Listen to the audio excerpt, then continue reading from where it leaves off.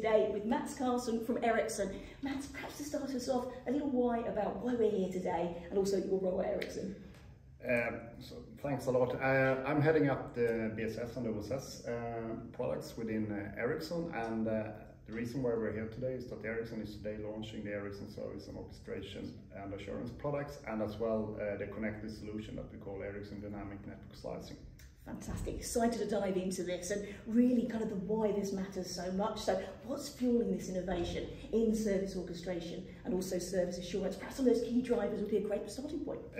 Yes, obviously the introduction of the 5G architecture and of course the introduction of network slicing technologies will of course open up for a lot of new services, more what we call differentiated connectivity services, and this will of course make sure that you can, for instance, drive new revenue opportunity, especially in the enterprise segment.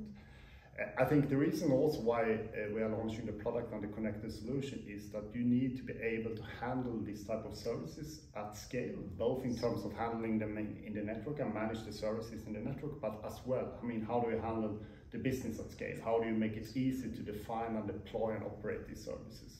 Super interesting. I think it brings to the fore for me as well kind of the age of convergence we're in. So convergence of catalysts you're mentioning there, Mats, but also convergence of benefits as well. And I have to mention it, I think everywhere we're talking about generative AI, aren't we? But obviously we want to do that with substance, but just reflecting on that, do you see this, because for me I think certainly nascent opportunities coming here from generative AI as another catalyst for why this matters so much too?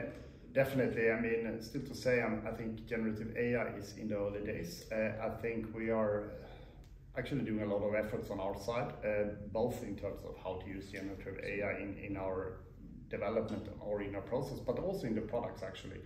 I think one of the things we are evaluating is to use generative AI as a smart interface to our products. I mean, to help you guide you through an advanced configuration of the product, or actually to do advanced data retrieval of the product, or even like specify intent, for instance, in service orchestration.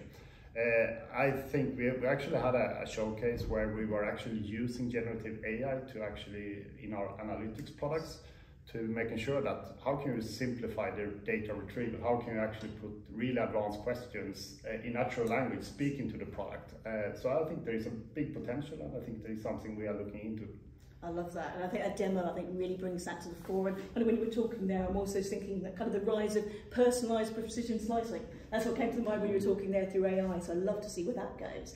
But also again, bringing this to life with examples. So looking at both sides, both orchestration and assurance, perhaps we could share an example of what you've done already and who you're working with, but also how you've addressed the challenges and how the benefits, the opportunities can be harnessed through this innovation you're fueling here. Definitely, I think Ericsson, we already have, I think 18 signed contracts, and we have concluded 32 proof of concepts with operators.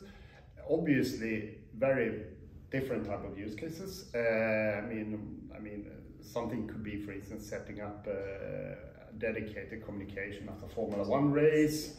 It can be all kind of quality on demand setup, etc. And of course, there is a lot of opportunities around this, and I think there is also very much the need to be a use case driven approach, and of course what we also see is that I mean, even if there is a lot of opportunities, there is also a lot of challenges. I think I mean, how do you actually do this in a simple way? It can't take months or weeks to define a new service. It needs to be done in I would say in minutes or seconds even.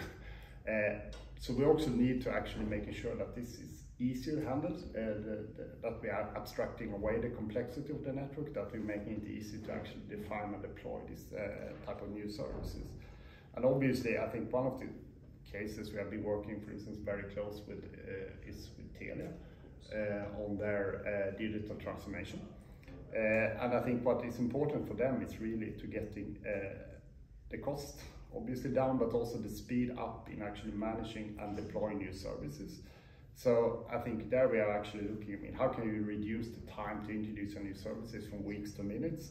How can you reduce the fallout, so either that you're trying to deploy the service and it doesn't work? And how can you be much faster in creating new services? And of course, this also helps a lot on the user creation side and the user experience side. Absolutely. Again, I think it brings to the fore the shared value benefits that we can achieve here.